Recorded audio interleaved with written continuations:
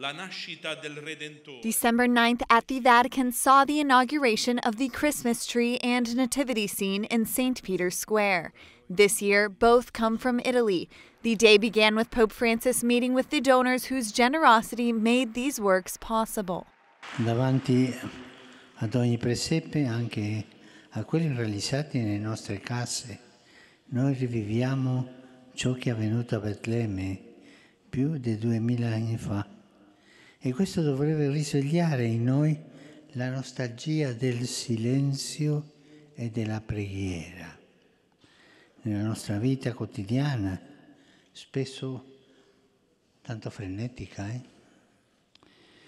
silenzio per poter ascoltare quello che Gesù ci dice da quella cattedra singolare che è la mangiatoia.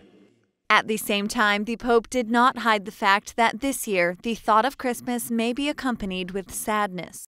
E mentre contempliamo Gesù, Dio fatto uomo, piccolo, povero, inerme, non possiamo non pensare al dramma che stanno vivendo gli abitanti della Terra Santa, manifestando a questi nostri fratelli e sorelle, specialmente ai bambini e ai loro genitori, la nostra vicinanza e il nostro sostegno spirituale.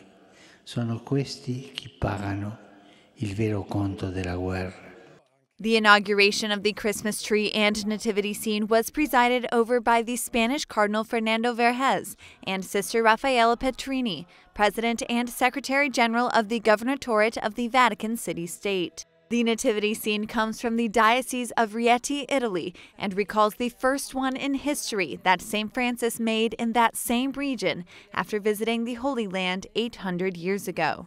The figures are life-sized and dressed in 13th century costumes. There is also a special feature. It exhibits St. Francis and other Franciscans. On Christmas, the child Jesus will be placed in the arms of the Saint of Assisi. The 80-foot-tall tree from the Piedmont region of Italy lit up St. Peter's Square. At the end of the event, the Vatican provided a dinner for people in need. It was held under the colonnade in the light of the new Christmas tree and nativity scene.